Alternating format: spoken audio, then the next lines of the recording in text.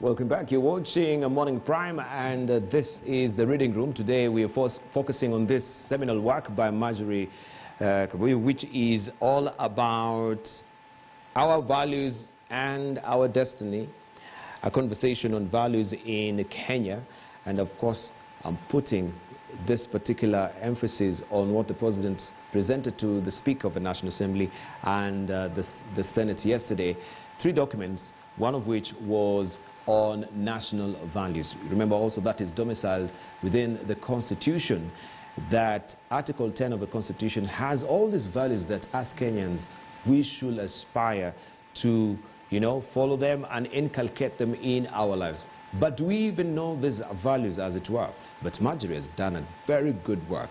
She has documented all these values in her book and how we can mainstream it and have a conversation on national values, that we don't found in a sea of moral decadence as a country where we unashamedly, abuse our children, we lie through our teeth, we steal, there's corruption that is rife and is tearing this country apart. It seems the collective conscience of a nation has been seared. But how can we revive that? This is what we are trying to broach today with Margery Kabuyu here on Morning Prime. I just want to refer you to page 49. And I want to orient my thought and conversation right now on education and national values. Because primarily it seems that we as a country were putting much premium and emphasis on the sciences. Remember, you were told as a kid, mathematics, biology, chemistry, physics, all this you have to pass with flying colors. Yeah, and you're known to be HOP, so they used to say. But social sciences, if you seem to have gravitated towards it, you're taken to be a softie, so to speak. But there was a very, very, very big concern on why we were having these subjects, the social humanities as well. It seems, yes, we have brains, but we don't have a soul at the end of the day. We have an engineer, but he doesn't have a soul at the end of the day. You have a doctor, but you don't have a soul at the end of the day. You'll go and harvest organs from your patients at the end of the day. So we have all these, successes in the sciences, but when it comes to that human factor, it is lacking. And you say in your book, Education Act is totally in line with the Constitution, enumerating the very same values and a little more besides. These values are quality and relevance of education, accountability and democracy, protection of every child, protection of the rights of every child, inclusion, patriotism, nationhood, unity of purpose, togetherness and respect, good governance, participation and inclusiveness, transparency, human dignity and integrity. On page 48, it also says, education is responsible for impacting relevant knowledge, skills, attitudes, and values to learners, to foster the spirit and sense of patriotism, nationhood, togetherness, respect, all that. Yes. Okay. All very good. Our documents, by the way, in Kenya are fantastic. We write well, we know what we want. What we don't do as well is figure out how to implement what we say. If we only did half of what we have read, half of it, we would be a different country. Now the question is, how does then the education system or religious system or whatever, what is the mechanism? What discussion has occurred about how to implement or to instill those values in the children that we are teaching? You are right. We used to read books that in our discussions on literature, I remember when I was a student, the things we were discussing were really related to your responsibility in society. Because when you read Shakespeare or Chinua Achebe and what has happened with Africa since independence, you were discussing what are we doing and how are we doing it. Now, I don't know what they discuss, but you are right, we are emphasizing, just like in our discussion, we would emphasize a lot on how to grow the economy, how to do the infrastructure, because it is necessary. I agree completely, it is necessary. So we will develop the infrastructure. And then we will have to put roadblocks. What are those things called on the road? Because the way people are crossing irresponsibly, the way matatus are driving on top of cabs, that is a values problem. So we can have good roads, which we will spoil. We can have good cars that we will spoil. We can have a good school that we shall ban. We shall have educated people who use their education for good, but also maybe 50% for bad, like you say. Mm-hmm.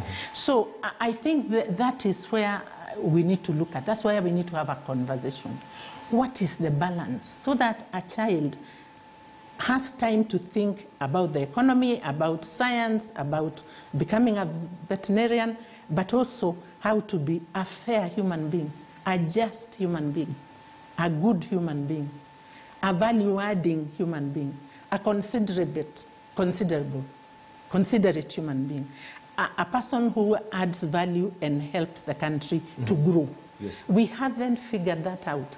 And that is why now we need to take these values, this on chapter 4, what the Constitution says, what the national anthem says, love, peace, unity. Okay, sing. Our children sing every day. Even we sang it when we were young. How do you do unity? You can't say love, peace, and unity, and then you have negative ethnicity, you have unkindness, you have violence. So there is a disconnect. So somehow we need to be able to connect the dots. But we will only do that if we are having a conversation. What conversation are we having right now about the fact that dormitories are burning? Okay, we can close the school, parents will pay, sawa. And then, see, we had this problem in 2016. Yes. We are back. Yeah, what did we do between 2016 and now? We had 2016, we had a task force that was put forth, and we had the report, the Claire Omolo report. It was just about, the assault in school. And they recommended what should be done. Okay. But here, we've got a full circle again. Yes. Yeah. And we are going to go full circle again. And that's the point, that there are many ways of solving a problem. And the legal way is a good way to solve some problems. But values problems need to be handled from a different perspective. How do you think? It's like saying, peace is not the absence of war. And war is created by our thinking, the way we think, the way we plan. Yes. So if we don't change our planning and our thinking about war, we will plan for war. So war will happen because our minds, the way we are thinking, the way I am regarding you, the way I relate to you is hostile. So war will come because it's coming from the heart, and from the mind. From the heart, yes. It's the same thing. How are we going to stop? The question that I really would like to discuss thoroughly, from a values perspective, we see whether we will make a difference. How are we going to stop our youth from burning our schools? Let's talk about that. Nationally. Do we point accusatory fingers to the way we are parenting? Definitely. It's one of because the many we've ways. left all that responsibility to the teachers, and they can do it. Yes, and our house managers, so to speak. Yeah, that we don't know what they're watching, we don't know what they're listening to. Yes. Even the music they really listen to really matters at the end of the day, because it patterns and fashions emotionally how your character will be. Yes. If you listen to a very aggressive music, of course, also you're going to be very erratic and very aggressive as well. Yes. And I think that is a part of music that people don't really realize, how emotionally it patterns you and gives you that particular rhythm. So tell me, when we have, these beautiful documents, you come up with this beautiful book as well. At the end of the day, we have also a directorate on national values. I know it used to be domiciled at the Ministry of Justice. We no longer have that particular ministry, but I know right now, if I may remember well, it is under the office of the President.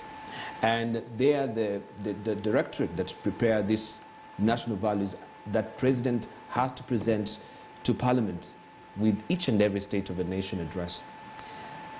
My question, and you might not even know, I've always wondered, all these State of the Nation addresses we've had this document presented to the speakers, the national values. What are they for? What happens after the speaker gets this particular report? You have no sort of idea. No idea. Just like me.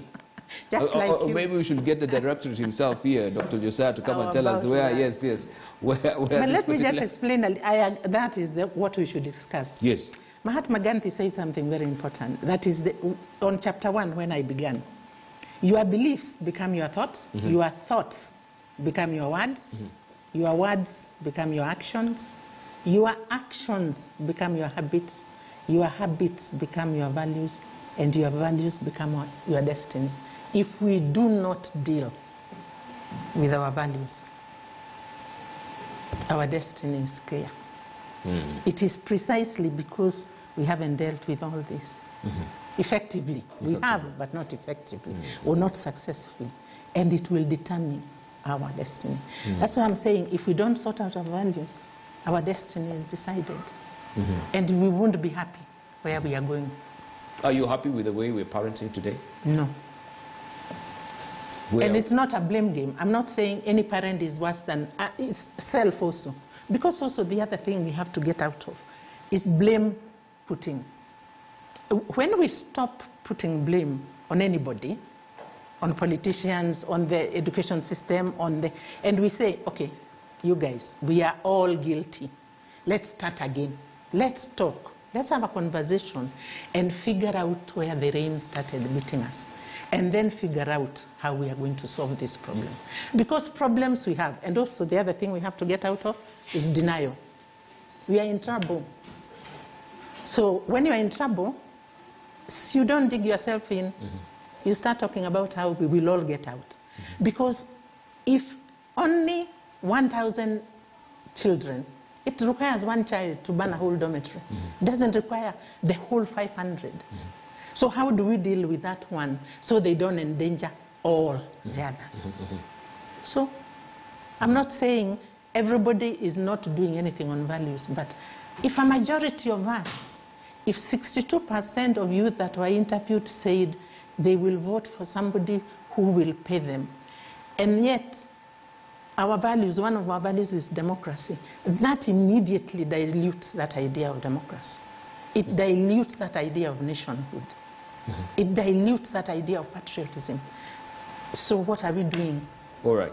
Looking at all this political, and I know, we're in the political season right now. Do you think the citizenry should also be putting this politician to task? That, yes, you have all these good policies that you have enumerated in your manifesto, how you're going to revive the economy, how you're going to steamroll and, make our agriculture, be more yielding, have our education system, steamrolled and robust, but the biggest component is how you're going to develop the character of a nation, starting with an individual, and how you're going to do it. Then how do we broach this? And I know, yes, this is very speculative, and it is just on the fly I'm asking you. How then do we try and inculcate this particular concept that we're talking about, yank it from the Constitution, just put them also in your manifesto with the politicians? Well, first of all, we will not solve the problem until, as a nation, until we have solved it as individuals. That's why I'm saying values education is key. Because, you have to remember, we have secret ballots. So the decisions are made by us. In fact, we have to stop blaming politicians also, because I am the one who elects, you are the one who elects. So the change, we are where we are in Kenya because of who we are. We have to change the who we are if we are going to change where we are. So until we come to a stage where people are making decisions that are good for them, the trouble is, sometimes we make decisions because of our values that are not even good for us.